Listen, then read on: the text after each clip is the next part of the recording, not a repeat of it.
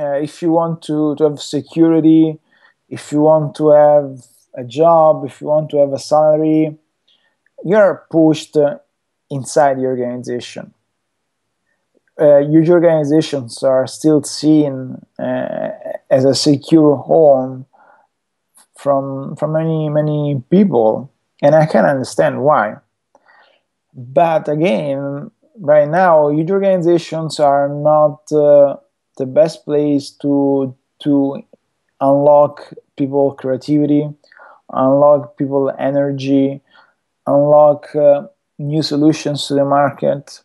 So you have two sides again, and the trade-off is between security and, let's say, enablement.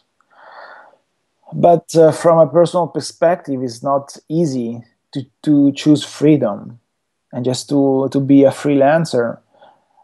Probably the best resources in the market are already doing this, but in this economy, it's tough to survive alone, providing new services and competing with the huge organizations where the market is not fluid, when there is no transparency, where decisions are taken mostly through personal relationships, then based on features or positioning on value provided by the services you give to the market.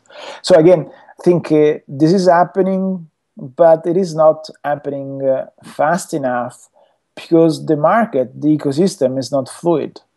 And the economy, at least the European economy, is not helping this.